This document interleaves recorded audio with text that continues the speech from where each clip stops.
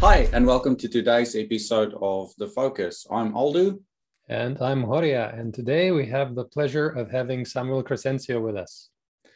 Welcome, Samuel. Hi there, guys. Thank you. Now, as we usually do on The Focus, we start by explaining why do we have the people that we interview on the podcast. I've had the pleasure of knowing Samuel for many years. I think maybe the first time we met in person was in 2011 in Salt Lake City, Yes. Utah, right? More than 10 years now. That's right, at the Agile conference there. And we struck up friendship. We kept on conversating, collaborating over the years. And that's why we're delighted to have Samuel with us. So, Samuel, tell us a little bit about your river of life. All right. So first, I really appreciate the invitation to be here. For me, it's a pleasure, not only to share, but as always, to learn with you guys. Well, I am a software developer for almost 30 years now, actually 28 years. I started developing software before internet existed in Brazil, and then went through, all the waves of new technologies and methods. I think I am lucky enough to have had the opportunity to be introduced to lean and agile methods very early. So in 2003, I started practicing extreme programming, lean and Scrum, and then we started evolving since then. And I had the opportunity to, since I got the benefits, I realized the benefits that we can get from these methods. I kind of started sharing the news, sharing the message out there.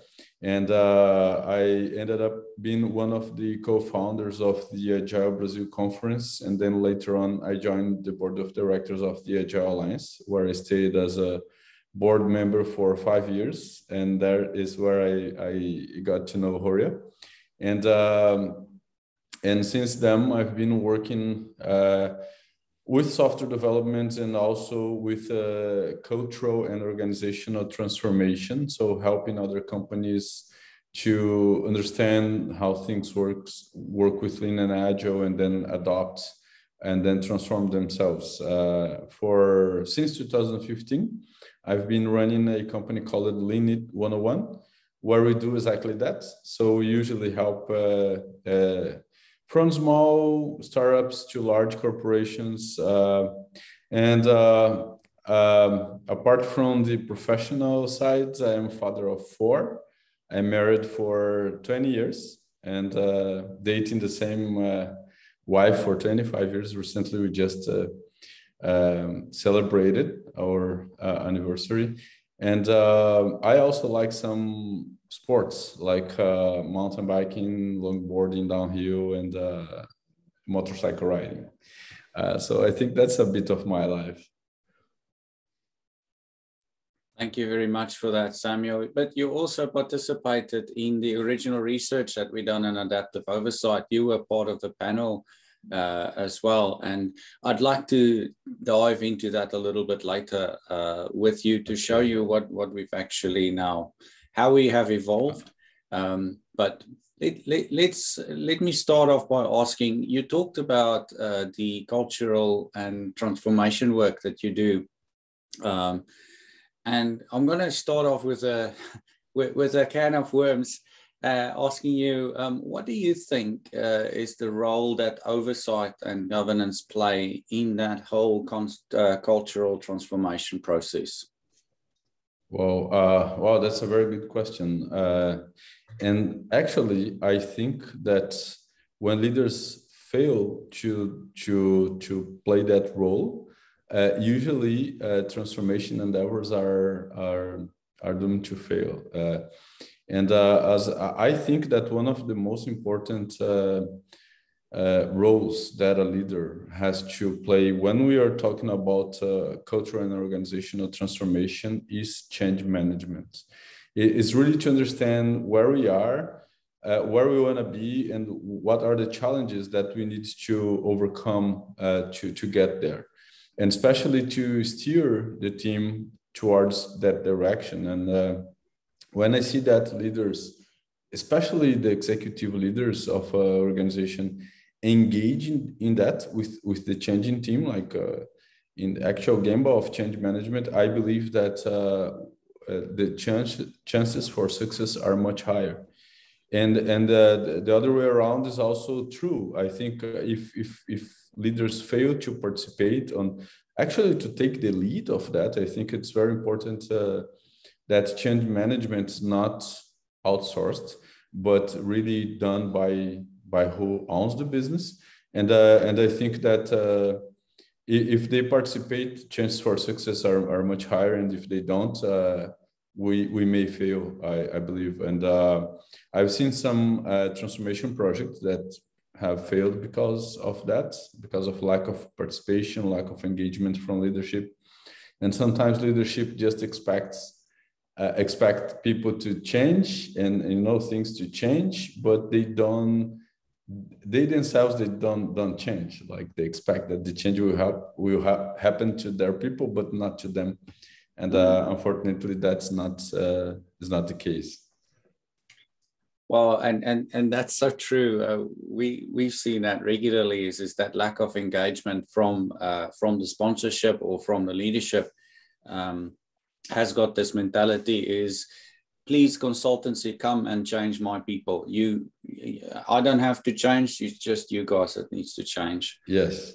So, looking at from an oversight and governance perspective, what would you say are the key things that they need to do in order to track and pay attention in change or pay attention to in change management?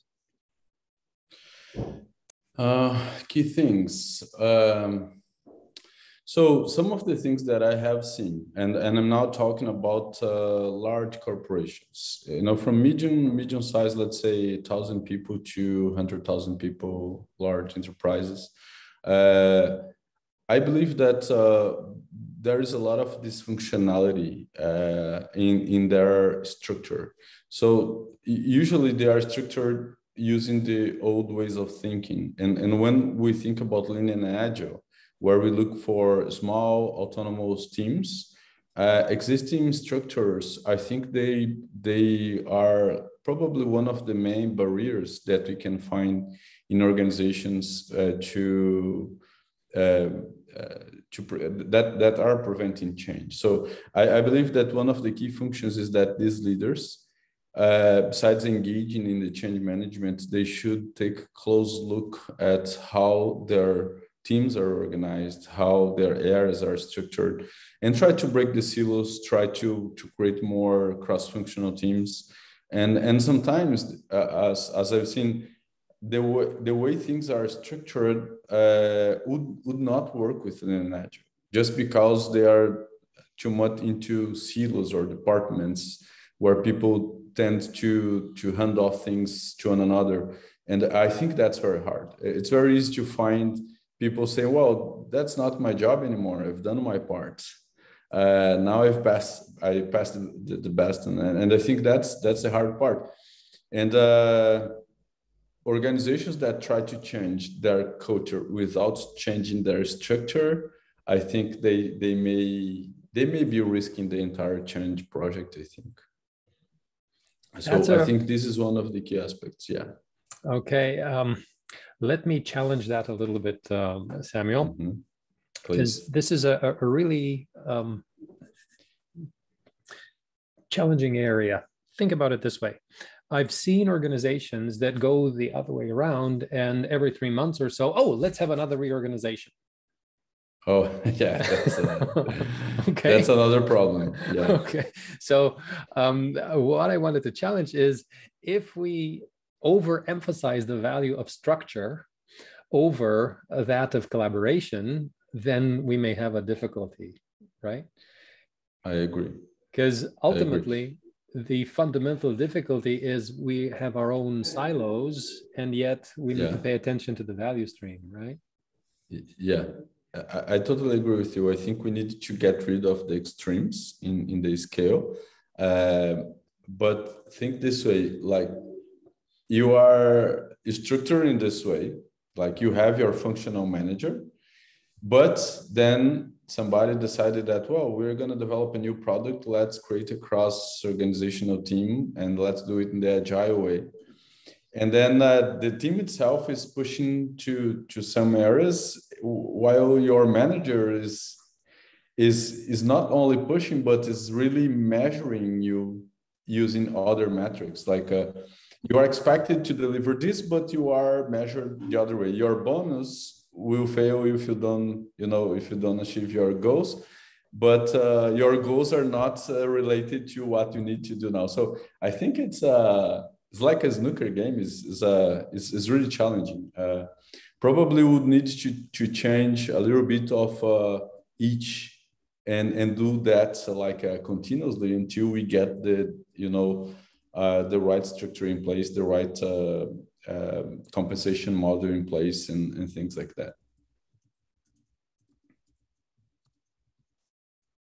Yeah, organically evolving the structure seems like a really useful way of going about it. You have people that say, well, reorganizations don't really help all that much. Well, the challenge is, in most large organizations, our cognitive capacity being small as it is, we need to figure out a way of having some span of coordination. Because if I have to collaborate with 5,000 people across the globe, it's too hard. Yeah, that's not going to work. Yeah. Managing an address book of 5,000 individuals is too hard, right? But if I have to collaborate with a handful of people, oh, that's easy. Yeah, I can do that. And each of them can have 5 people, and each of those can have 5 people. And there you go, you have 5,000 people, right? So this network effect is really what's at play here. That's the reason why we have these kind of concentrations of span of conversation, communication, and often control, right? So an interesting question here is, particularly from the perspective of oversight, how do we help people in positions of oversight to notice better what the organization is all about, what the team, what the product community is all about? Well, you're only asking hard questions here.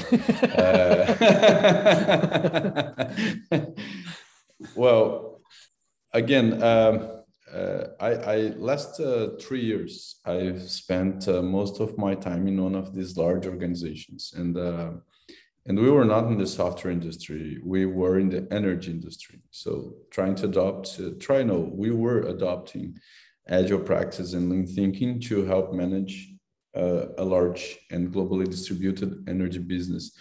And so some of the things that I saw there is that sometimes people suffer. The ground workers, they suffer because they cannot demonstrate to their bosses what they are doing. And just because of the culture of the company is not as easy as saying, all right, so let's invite the boss for a gamba walk. I wish it was easy like that, but I think in the real world, it's not that easy. I've seen people struggling so much, not only with their bosses, but with, let's suppose this scenario. You have a business area that is depending on another business area. Let's say maybe IT. The IT guys have to develop solutions to the business, and the business is urging for those solutions, but they are not being able to go through because of different policies that they have. Maybe they don't have the budget, maybe they have other restrictions, and using the normal ways of getting your project through the ITR and then get the results you want sometimes does not work. And I've seen people saying that they would have to escalate the problem, and I haven't seen that only once. I mean, that was a common pattern that I saw. You can't solve your problem through the normal, ways, and then you need to escalate. You need to ask your boss to talk to the boss of the other guy that's not doing the job. And I think this is really, it's also dysfunctional because it's gonna break trust and it's gonna generate probably more problems than benefits. But I believe that if we can create a work environment where we can show the value that we are being able to deliver, and especially if we can show like metrics that can demonstrate the throughput of value, how we are flowing things through, and we can invite somehow, you know, the bosses and the leaders to come up and see, you know, and practice the Genchi Genbutsu, to see with their eyes. I believe that this is really the best way to expose what's really going on and to invite them to the game. But sometimes this opportunity is not easy to find. I think it was easier before pandemic, because before pandemic we would all work in a, you know, common workplace. We could just have our visual management in there. From time to time, the boss would get around. But nowadays, it doesn't work like that. Everybody works from home. We don't have a wall with our standard visual management, and the boss is not passing by, you know. I think it's much more difficult. We need to create these virtual gembas, and the boss will not be passing by. It's harder to invite them to come and take a look. But I think this is the way. I think if we use proper visual management and we invite the stakeholders and whoever is responsible for the flow to come in and join and check, I think that's the best way to do that. So I want to follow a little bit into that rabbit hole. You talked about standardized or standard visual management practices, but most of those practices work quite well in a co-located situation.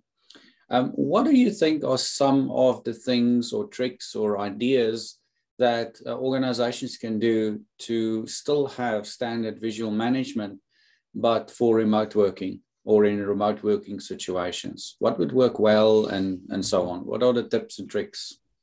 Right. I think in this situation, we have a common challenge that is related to the technology we have available. Because let's say sometimes we use a specific tool to manage our cards or a Kanban flow. We may use another tool to manage the orders of the service. We may have another tool to check the metrics. And I think the challenge is how to integrate them all in a single visual place. And this is exactly, I think, the challenge that we all have. My previous example was actually a subsequence of that, because in order to create that single place with all the tools we need integrated, we needed the IT guys so much. But the IT guys said, well, we have other things to do now. We don't have a budget for that now. And how the guys that work in business areas would be able to build that.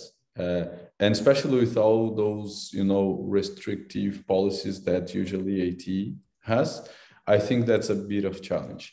But if we get out of that business of large corporations, let's say we are into a small growing startup with a few hundred people, I think in that scenario is much easier because we have, more decision-making power available. We probably may have more tools and technological capabilities available. I think it's easier to deal with that. And the way I'm looking to, I'm constantly trying to do that is to have, I'm not being paid for any of these tools that I'm going to mention here, but just as an example, tools like Muro or Miro, where you can have like an infinite zoom in and out board where you can put wherever you want. I think I have been able to get the best results when I concentrate the entire visual management in one of these tools. The problem, as I said, is how to get everything in there. Like if you have another tool for the Kanban, another tool for the metrics, you need to get all of them integrated in there. Sometimes it's not that easy, but sometimes what you need to do is to build that integration, make it work, pay the price for that, and usually it's worthwhile. Mm. You mentioned something that made me think about. It's not just a tool, but there's also a human factor to this, and that's this little word called discipline. I've noticed many IT people came up with specific solutions for an executive that wanted some reports, and they built a nice dashboard, etc. But the executive's behavior is still asking people for statuses instead of trying to log in and actually go and look at the dashboard that was created for them. So what can we do in terms of that human behavioral elements that you found? You work with change management and organizational change, and a big portion of that is establishing those habits and maintaining that discipline to keep to that habits. What do you think organizations can do in that? Right. So first, as most as possible, I try to automate discipline. And that's, I don't know if you can understand it, but what I mean is I try to replace discipline by automation. Because if we need like somebody to go there and every day collect the metrics and put in the spreadsheet and update the thing, you know, that might fail. This guy might be sick one day, you know, that may be not collected. And so as much as possible, I try to automate any kind of manual work that has to be done in order to report to the boss. That's, I think, the first step. And the second, I remember a story when the big boss was saying, well, where is the transformation? I'm not seeing it. He was saying, we were started like 3 months earlier, and you know, some teams were engaging, but he was not engaging. And then one day he came to me to chart, where is the transformation? I'm not seeing it. And then I told him, well, how about if you engage and demonstrate how it's done to your teammates? And then he got shocked with that. And I think I think I had probably 3 or 4 times where I had to confront the status quo in a way that I could be fired as a consultant, as an external, you know, intruder or somebody, an outsider that's trying to help. I could easily be fired because of that confronting, you know, status quo. And in this situation, I was lucky enough that the boss went home and he probably slept over, you know, what I told him. And in the other day, he put himself to work and he did what was needed. He did what was needed. He basically designed a value stream. He designed a Kanban flow with flow policies to him to manage the strategic projects that he had in the portfolio. He did that. He built himself the flow and started inviting his managers in a daily basis to go and look to the flow. And that changed everything. That changed everything. In the moment that he started acting as the other, you know, the rest of the team was supposed to act, everybody else started following. And I think that worked like magic. I will try to do that again. So this makes me think about one of the principles from intent-based leadership that David Mulcahy, that whole body of knowledge. He talks about act your way to new thinking. And this is exactly the example of this executive that acted his way to new thinking, and the process generated new insights, etc. So that's really cool. You mentioned earlier about something about people low down needing to ask permission to do something, and that permission gets escalated higher up and higher up. So the way that, if you think of it through the lens of lean, it's quite a long feedback cycle in there. And one of the ways that organizations can do to short circuit that is to follow this mantra of push authority to information. Again, another David Marquet, from the David Marquet principles, is to push the authority to where the information is. Now, with that whole background, I wanted to ask you, I've never worked in South America, and I don't really know a lot of the context of South American organizations. How do you think those types of principles works in a South American context in organizations? How well does something like that work?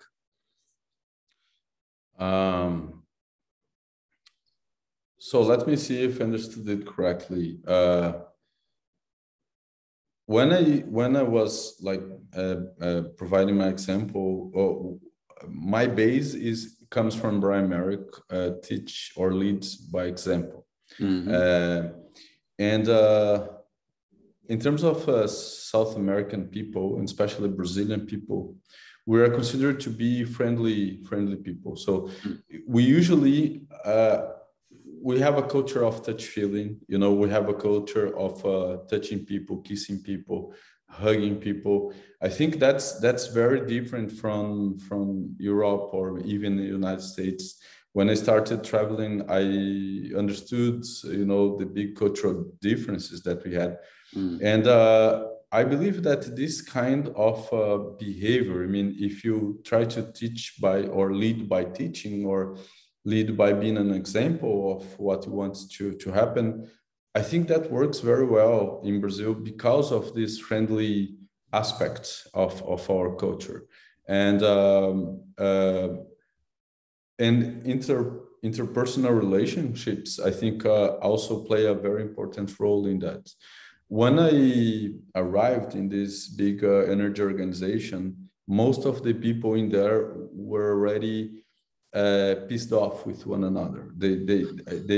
I mean, the lack of structured processes, roles, and responsibilities, you know, and they were very much into the ad hoc work, and I believe that that generated a lot of problems to them. And it was a little bit hard to fix that in the beginning because people were already hurt by, you know, by the system, and they were afraid. They were not feeling safe at all to do anything. And I remember once when I heard one guy that guy was a manager, a high-level manager, and he said, "Don't expect me to say that in front of the boss because I won't." I remember exactly his words.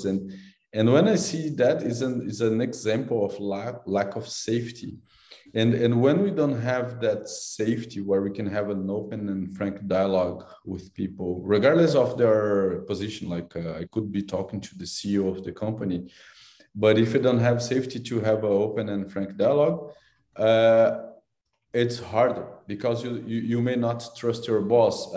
I've seen people fearing to be fired just because they were using now visual managers. They would say, "Oh, this is just for my boss to see what I'm doing. This is just for my boss to fire me if I'm doing anything wrong." So I think it's we need to walk our way through building trust. I think that's the first thing, and then we will be able to accept a leader that is leading by example. Otherwise, if we don't have the safety, I think even we being a friendly, friendly people, I think it wouldn't work anyway. So follow-up question on that. You talked about safety and establishing that culture of safety for people to be willing to take risk and learn from that and all of that. What is it do you think that oversight and governance practitioners or people in an oversight capability need to do to ensure that safety is established for whatever is going to happen between a manager and their team? Let's look at that one step removed. Is what do the oversight function need to do to ensure that happens? So if we have a dysfunctional culture already, that will be harder. But let's say if we are growing up a new team or a new company, nowadays we have lots of new startups that are grown. They started big already. They have investors and hundreds of people. They already have a culture since the beginning. If they are building up their culture, I think it's much easier because they can gradually build up that safety through small examples. Like every day, the people that are in oversight positions, they can grow their people, they can coach, they can teach their people. I think that will be easier to get there. But if you are in a dysfunctional culture and you need to change that, I think it's much more difficult. I believe that in order to do that, leaders would first have to really acquire trust with their team members, and for that we all have seen a lot of one-on-one meetings working well, but these days I've heard or I read a phrase from a leader, from a tech leader, and he said that his best boss never had to have a one-on-one meeting with him, but his worst boss had those like every week. So it depends on how you used to lead your people. If you are in an environment that you lack safety, I think you need more one-on-ones. But if you have an open field for discussions where people can feel safe, I think you may not need that. You can lead your group based on purpose and based on actions that will be like an example to them. Oh, I want to be like this guy because he does this, and I want to do exactly the same thing. When you get inspired for what people really do, I think that's the best way to lead change. Thank you, Samuel. Yeah, this brings to mind the fact that the one-on-one session is just a tool. And as with any tool, it can be used to build, but it can be used to damage and destroy. Exactly. Yeah. And there's I've seen people crying right after one-on-one meetings with their bosses because it's exactly that. Their bosses would basically, destroy their moral, and it's hard. In this case, it's really hard. I know that. Let me share this for you. That I have learned a lot of things from you, and one of the things that I've noticed over time, almost or more than 10 years that we know each other already, is that you are always looking to look to things from a positive perspective, which I think it's awesome. You don't have problems, right? You have opportunities. But there are some situations where I think that cutting off the problem sometimes is the best way to do. Like if you have toxic people around, even if they are leaders, my recommendation is to fire them, is to replace. I see that sometimes it's much more expensive to try to fix personality of a leader than replacing the leader. But of course, I will always try first to build them up. But if we can't, then there is no other option, I think, instead of replacing them. Isn't this fascinating? Because it's the foundation of emotional intelligence. We speak of emotional intelligence as awareness of emotion in ourselves and in others. So if a leader is described as being toxic, it's not that the person has some kind of weird toxicity about them. It's just their behavior is triggering unpleasant or harmful emotions in others, if you will. There's nothing wrong with pressure. with ambition, with being demanding. Yeah. But these can be taken to extremes and can become toxic. Yeah. And there's also under pressure, right? When I'm ignoring people, I'm not paying attention to people, that's also hurtful. Yes. So I remember one of my teammates in the other company that I had, once he asked me, where's the wipe? How do you call that wipe? Is the a wipe? whip. A whip. Whip. The whip. Yeah. He asked me, where's the whip? And I said, what whip? He said, you are being too soft. You need to put a little bit of pressure. And then we created a concept that I really like that we call inner pressure. Inner pressure is like a pressure that comes from inside out, from the team itself. But the team puts that pressure based on a common purpose that everybody shares. And then I think in this, you still have the function of the oversight, the leader, but the leader is more like a support in providing inspiration, vision, and guiding people than really putting pressure, because the pressure itself comes from the team. And I think that's the best thing to happen to a team is to have that kind of scenario. Yeah. And see, what I noticed that we're not doing well enough is we're not practicing enough gratitude. And why I say that is because too often I see people that just go to work and just show up and are just looking forward to the weekend. In other words, their inner feeling is, thank God it's Friday, right? And I'm off for the weekend, as opposed to, wow, it's so wonderful that it's Monday. I'm looking forward to spending much of my time this week doing interesting, worthy, valuable work. So gratitude for the work, gratitude for our colleagues that help us, that we can actually do things well with. This is something that as managers, as leaders, we're not encouraging, we're not supporting, we're not cultivating enough. What do you think? Yeah. Well, and very interesting. Today, I saw one of the best definitions of gratitude that I ever saw so far.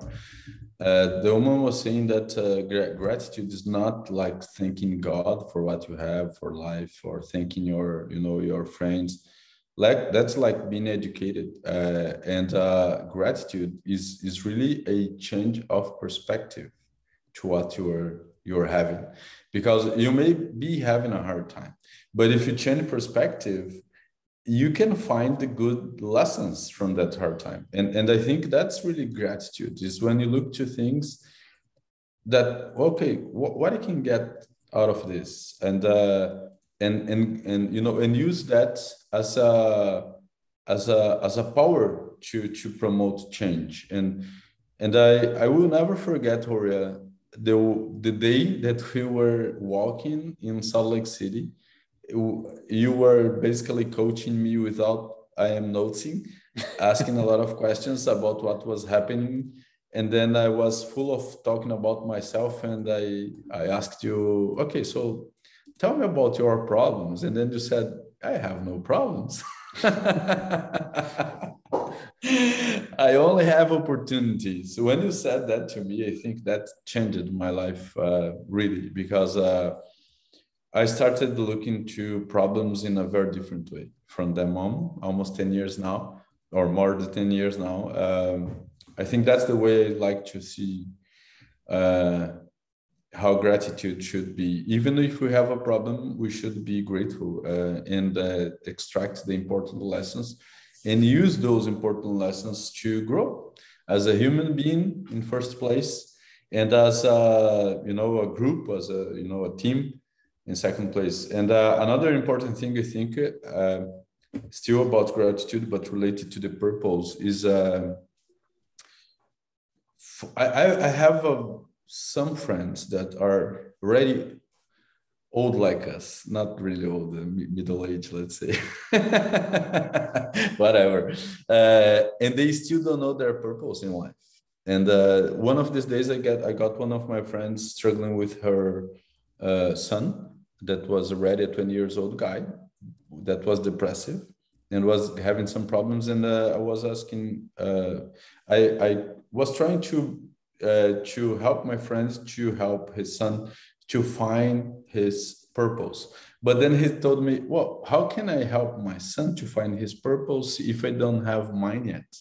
And then I was like struggling with that because actually I realized my purpose when I was probably 34 or 35 years old.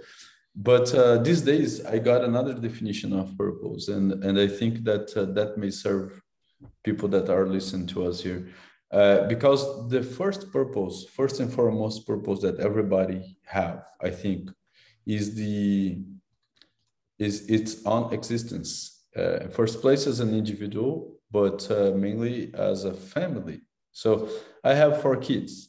What if I don't do my responsibilities of providing food and and housing and everything else that the family needs? Well, that's my first and foremost purpose. If I fail with that, I will fail with everybody else, with anything else. So I believe that if we are grateful for what we have, and we attract more than what we attract what we call. And if we call what we have that we're grateful for that, I think chances are that we're get more of that. And if you're grateful for good things, we're gonna get more of good things. If we keep complaining about the bad things, we're gonna get more bad things. So I think it's a cycle that we need to turn it from being a vicious cycle where you just keep complaining about the problems and you get more problems, to a virtual cycle where you be grateful for problems, not problems, but the opportunities that you have, and then you're going to get more of the good parts of that, I think. Yeah, it's really fascinating how because you're actively reframing the situation into problems, bring it on. Just watch this, hold my beer kind of thing. Hold my beer. Yes. I really like that. It's what we're attracting is not within our control, right? Because the world changes and things may kind of collapse in a heap, and still what we learn can be so valuable, right? Because put it this way, none of us get out of life alive, right? Yeah. So despite our best efforts of keeping in shape and practicing and so on, the body still kind of creaks and deteriorates and so on. But that's not the point. The point is enjoying and squeezing every drop of enjoyment out of life while we have it, and learn that there are seasons to life, and within each season there are things to appreciate and to look forward to, right? Yeah. I was just gonna compliment that when we met, I was struggling with that company that I had, and eventually I failed with that company. And I remember that by that time, I was having a hard time to find joy, because it looked like everything was difficult, and when we are going through a valley, of difficulty, it's hard to find joy. It's hard to find, a reason to smile, or a reason, to have a good, pleasure. And in that same period in my life, I started having kids, and the kids provided me part of that. Also, some of the sports that I like to practice, like that promote adrenaline and things like that, that would help me to find joy. And when I was able to find joy, it would be much easier for me to fight the hard times. And another interesting thing that happened to me is that in one of these phases, I was really struggling. I was, having some crisis, and basically, instead of complaining, I decided to do something that I like to do, and believe in the future, having faith that things would turn, I would get out of that phase in a better situation. And actually, that just happened because I started building a solution that I really liked, but as a purpose, not because I wanted to sell or anything. But a couple of years later, I got a very nice contract selling that thing. So in my worst phase, I built something that generated me a lot of opportunities later on in life. So I think that's the kind of connection we need to make. I have a follow-up question there. Sorry, Horia. Go ahead. So Samuel, you and Horia have been talking about joy and cultivating it in what you do, etc. You also spoke about the role of leadership earlier and how important that is for making change happen, etc. So what are some of the things that you think leaders can do to cultivate joy within the teams that they work with? I think taking part with the team, pairing up with the team. I think first and foremost is important for the leader to know how the job is done. And I've seen a lot of leaders that are leading people that they can't replace them. They don't know how the thing is done. And then therefore they are not able to play with the team. And I think that's a hard part. I like leaders that know how to do what's being done by the team, and anytime they can sit together and they can do it together. They are capable of teaching people, even teaching people. So I think if leaders can do that from time to time, they will build a much stronger, relationship with their teammates. And I think that also, of course, depending on what's the approach of the leaders, but usually that will generate more trust and things like that. I think that would be one of my first recommendations towards creating this. And in cases where leaders don't know the technical or don't have the technical competence, is at least showing a sense of curiosity in order and become the student of that person they working with.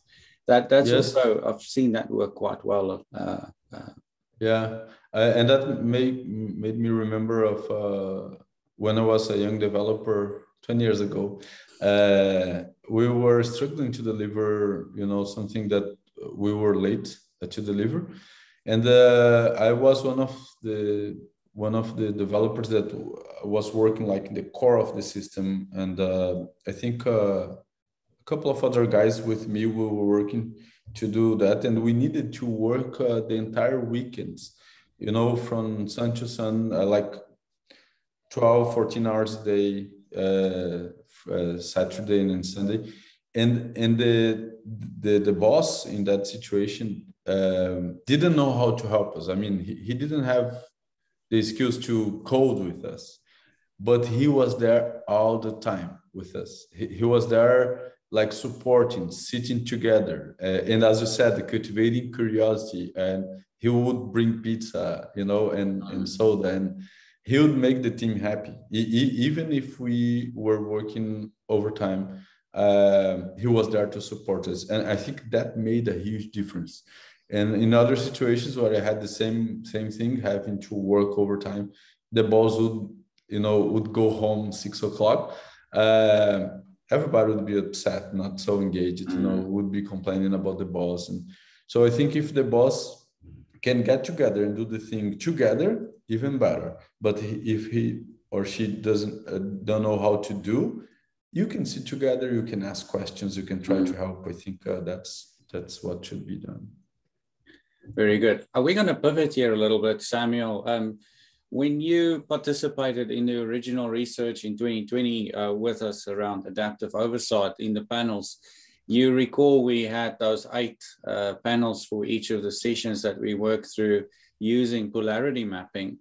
Now, fast forward a little bit to earlier this year, Horia and I sat and put our heads together and tried to figure out how do we put all of this because there's so much information there, is how do we get it in a succinct manner? How do we present it in a succinct way? And I'm going to share with you what we came up with. And awesome. First of all is, remember when engineers have to create something artistic. Okay, stop apologizing, Aldo.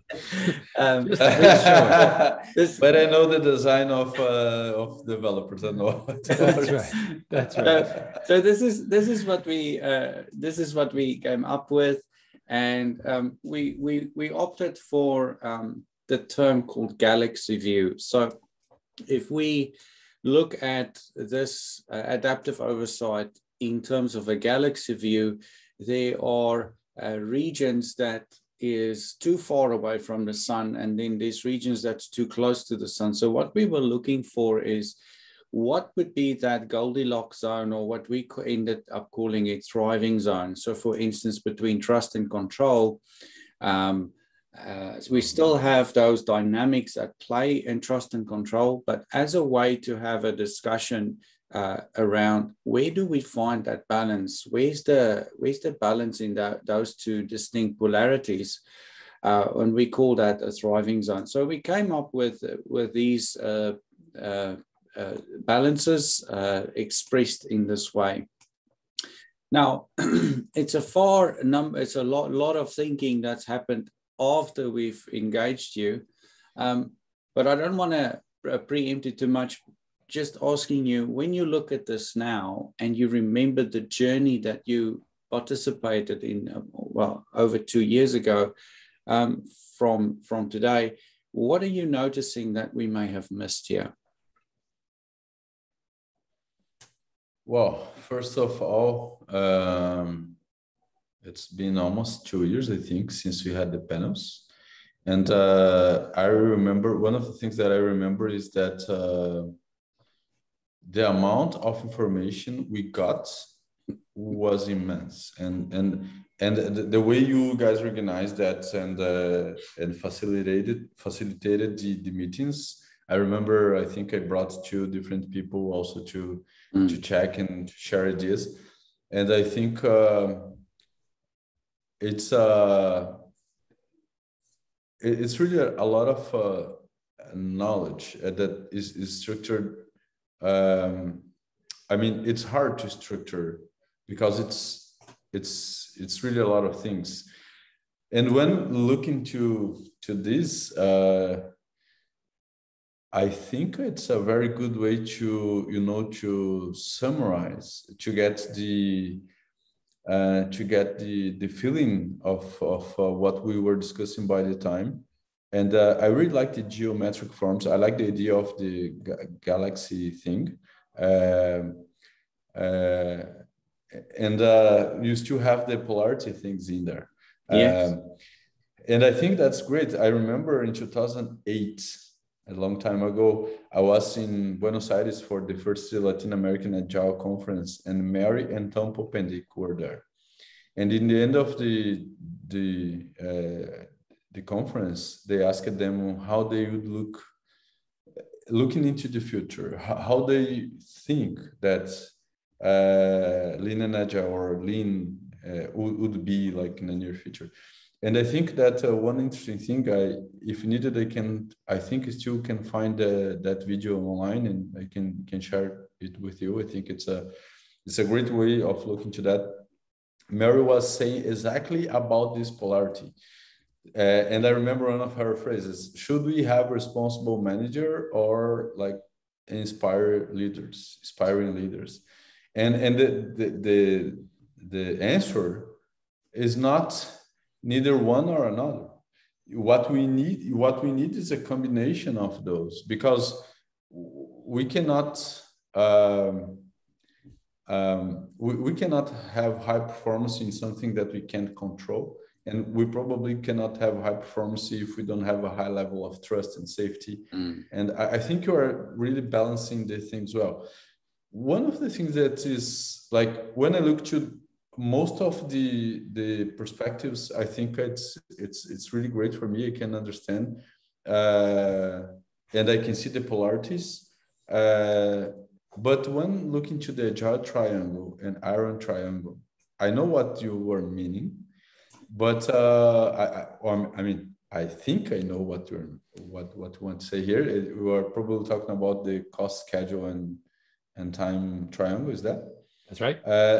So for who knows that, I think it's okay. They're gonna get it. But if you're getting people that maybe are new to the profession, you know, they may struggle a little bit to understand what we were talking about there. Yeah. When you look to all the other aspects, it's easy to understand, like optimized utilization, optimized flow, safety, courage, organizational purpose. Everything's understandable.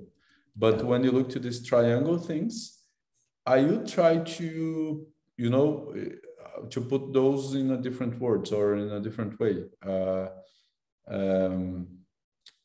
And I think that's the only thing that is like bugging me a little bit. And the other thing is, I see you have actually six axes. Mm-hmm. How you may remember that we have studied a book called Changing Organizational Culture, if I'm not wrong. Yeah. Where we had like a radar, kind of a radar with 4 different corners. Mm-hmm. And those corners would explain the personality of the organization or personality of the culture of the organization. And very much very similar to when we look to individuals' personalities, like when we use like the MBTI or other tests to test personality. I really like the thing in that book because we have these 4 main corners that define the personality of a company. So if I'm not wrong, in one you have like a more cultural towards family, another more innovative, and more towards financial control or financial and market development, another towards hierarchy and control. And in here, it's like we could have something similar to that because you have these different axes, and I think this is easy to get. I think the structure itself is really interesting. And in the but look, coming back to your question, Aldo, this is summarizing everything that was discussed in the panels, and the panel was so big. We have so many, you know, subjects. The level of abstraction we get in here might hide something important. Mm-hmm. And I don't know how you're planning to do this, but maybe if you have some way to unfold in each of these topics to go a level down in terms of abstraction, and then like let's say this iron triangle, what's this about, right? I think this is what I would try to provide. Yeah. But I really like the form. I like the model. Good job, guys. I have 2 comments. One, fascinating your insights around the Agile and the Iron Triangle. We were speaking with Scott Ambler the other day, one of the previous episodes, and he was pointing towards a discomfort exactly in the same area. And I explained that, well, the intention behind the Agile Triangle is to emphasize a focus on value. The intention behind the Iron Triangle is to emphasize a focus on conformance.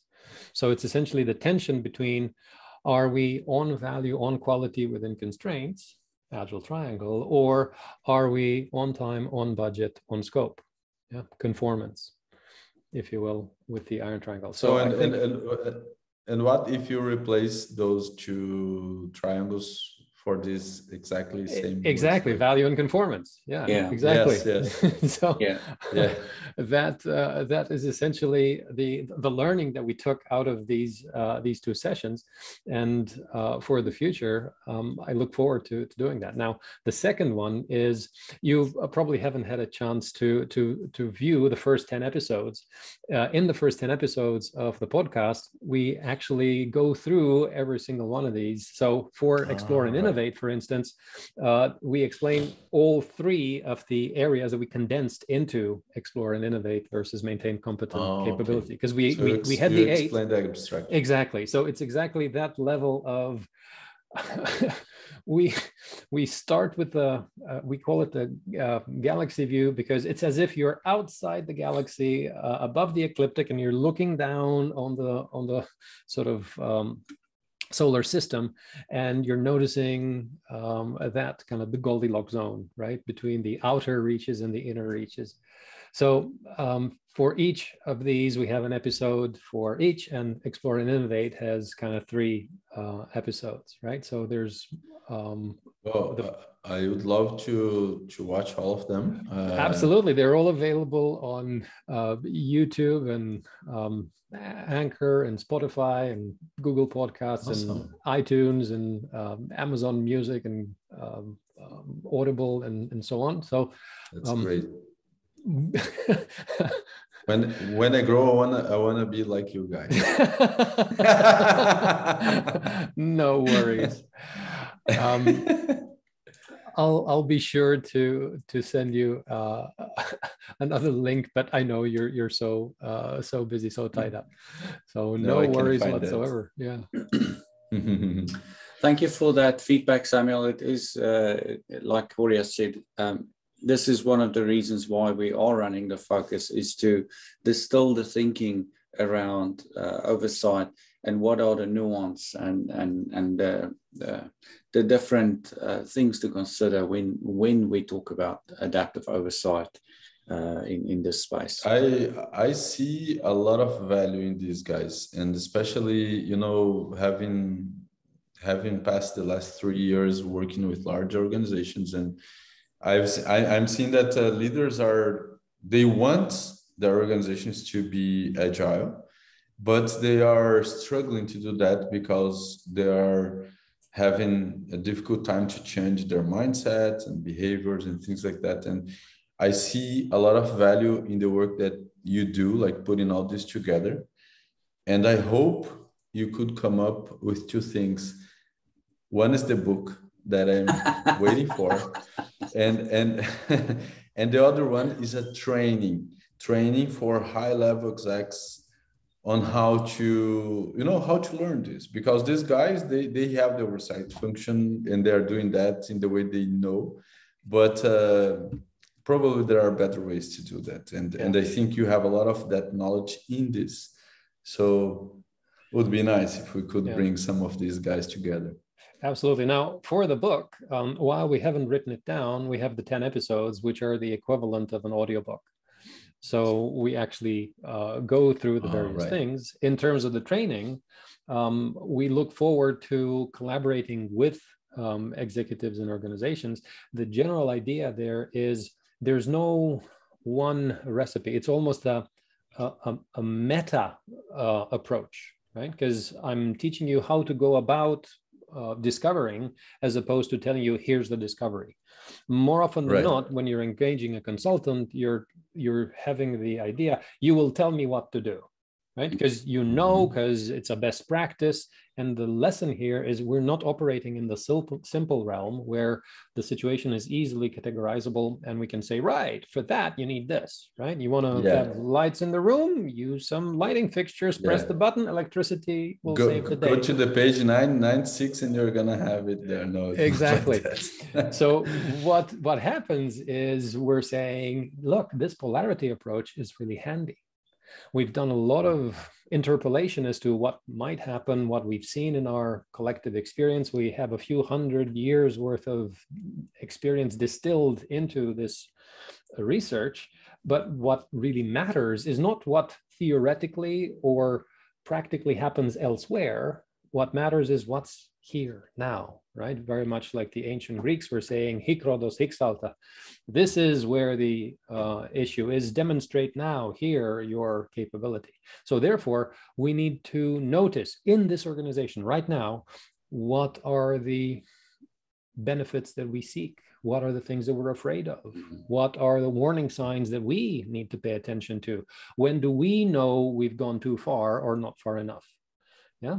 In other words, the training itself would be how to practice the polarity mapping approach, how to navigate each and every one of these things. But the tricky bit there is, how do you develop the discipline and the wisdom to do the blue work?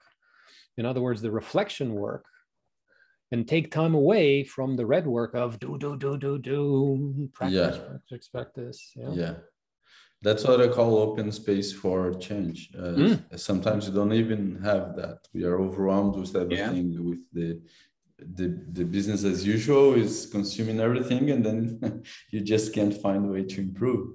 That's amazing. And another thing, the way I see it, or at least recollecting from the panels we had, I see that you have a lot of patterns, good ones and bad ones, that can serve as examples to to everybody. And I think this is really probably one of the most valuable things out of this work that you're doing. Thank you for that, Samuel. This is how we intend to evolve this thinking and evolve it and co-create it going forward. And that's the whole intent of having these podcasts and so on. We did attempt, yes, Oriel? I wanted to ask Samuel a tricky question, right? It has to do with frameworks, right? What have you seen in organizations, in your experience, in the impact that the adoption or implementation of frameworks has on the work of oversight? I think if we are using frameworks as you said, like it's not a recipe, but is a guide. It's like it's something that will guide you through, not exactly telling you all the things you need to do and how you need to do, but mostly sharing principles and values that are behind such behaviors and ways of thinking. When adopted with this in mind, I think frameworks help a lot, and that may require a little bit of maturity, because sometimes when people are not mature, they may think that well, let's create a squad and now we are agile, and let's do Scrum, and we do Scrum, but the rest. I think frameworks can help. I myself have created one, as you know, the Lean Pyramid. I recently just updated it to the 5th version, but the framework itself, it's not like it's not like a Bible where you need to apply everything. It's much more like really a guidance. You have things that have worked to other people, and that you can experiment, and probably they can help you. But don't go too too deep in terms of or don't create too much expectations in terms of how frameworks will transform your situation or really help. Because in the same way I've seen frameworks helping, I've seen them destroying the capability of companies to respond to change, because now they had to comply with this and this and that, and not only in terms of structural frameworks like SAFe or even the Lean Pyramid or maybe the oversights, but even technological frameworks. We have seen people adopting specific libraries and things that in the near future might be just freezing their capacity to respond to change, because now they are tied to something that might be old already. You can't change, and I think we need to take care. But usually a framework will help, I believe.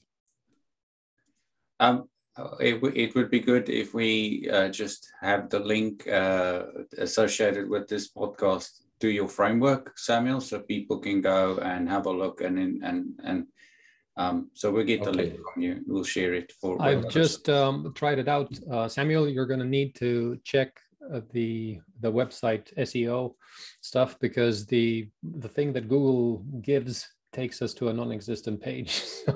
Oh, yeah. Well, actually, we are rebuilding everything right now because we right. just have redesigned the concept, Yeah. and then we are on the way to build things. But as soon as I believe in a couple of weeks we have everything up and running, then I can share them. I'll supply just the main homepage. That'll do for now, because it gets us.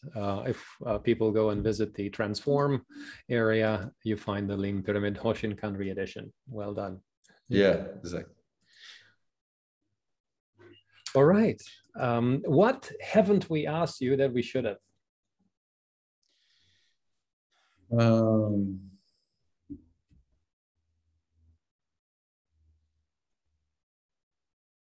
That's a good question. One of the questions that I most like is why. Why we are doing this, why we are here in the first place. And I'm gonna try to answer that question. In my case, and I've been developing software since 1994. And in the early stages of my career, where I didn't know any of agile things, actually it didn't exist yet. I suffered a lot as a developer, with dysfunctional leaders, dysfunctional structures, bad code, bad quality, lack of productivity, lots of problems. When I discovered Lean back in 2003 and started practicing, first on the engineering, helping me to fix, quality issues, having to have, helping me to build more confidence on what I was doing, like introducing a new chain that wouldn't break things, for example, was great because we didn't have that. Usually when we introduce something, we would break everything and we'd spend time, long hours trying to fix and debugging, things like that. And so that was my first wave, like fixing my technological thing, improving quality in the code base itself, in the architecture. And then after that, I realized that, whoa, now I was delivering the right thing, but I was delivering the wrong thing right. I was building it correctly, but was delivering not exactly what was needed. And then I realized that was another level of management that we would have to connect, which is how to properly understand what's needed and how we would validate these hypotheses, how would we come up with a solution that could really fix the problems. And after that, how you do it in a scale. Like, let's say if we have several products in an organization, how we organize the scale, how we connect everything else with the business strategy and so on. And what I realized after years of practicing, almost 20 years now, practicing Lean and Agile, next year is going to be 20 years. I realized that we really can have a better life. We really can have more quality, more time with people that we love. And we can have more joy because, we like what we do. We don't have to spend time fixing problems. Instead, we can build the future we want to live. And when I joined the Agile Alliance back in 2010 as a board member, we had one quote that I think actually was the mission of the organization, which is to make the software industry more human, productive, and sustainable. And I think those three words are my whys. Why I am doing what I do every day, why I'm here with you guys sharing this, building this. And my goal is that really everybody that is listening to us here can get a better life, a more productive life, a more sustainable life, and can deliver better value. I also like really much, let me see if it's over here. I bought a book recently called Sooner, Safer, Happier. I don't know if you... Yeah, we've seen it. I really love that book. I think it talks a lot to me in terms of this, building, because life's too short to spend, with being angry with our bosses, or being angry, as you said, just going to the job but waiting for the Friday, or just waiting for the payment in the end of the month. And I think we need to find more valuable stuff to to pursue it. And sustainability, productivity, more value, those are things that I would like to share, and that's my why. So if you haven't asked why we are here, I think that's the reason, for me at least. Wonderful. A lot of the episode 1 of our podcast series covers in depth the why did we do it this way, why are we doing it, etc. So that's why we did the podcast instead of the book, for instance. It covers that. And we also talk about ikigai, inspired from the Japanese culture, that idea of the intersection of what do you really love doing, you're really passionate about, you're getting really good at, the world actually needs, there's great value in it, and you get paid for it. So you can make an economic life out of it as well, as opposed to just a hobby. Well, you make sure that I'm gonna listen to all of the episodes. Cool. And I'm gonna send feedback your way. Please do leave comments. Let's invite others. Point to us and say, "Look at these ridiculous people! What they have to say." Yes, we can be a little bit controversial to attract. Very good. Very good. Okay, Samuel, it was really good having you on today's episode. Thank you for sharing your thoughts, your ideas, and thank you for sharing some of your experience that we can all learn from. And best of luck going forward. Thank you. It's really my pleasure, guys, and I really appreciate the invitation. Once again, I would like to say how much I appreciate everything that I have learned with you, Horia. And now the pleasure to get to know Aldo and the other teammates that you have over there. I hope to continue this collaboration, to keep learning, to keep sharing. I think this way we are probably fulfilling our purpose. That's right. That's right. That's exactly right.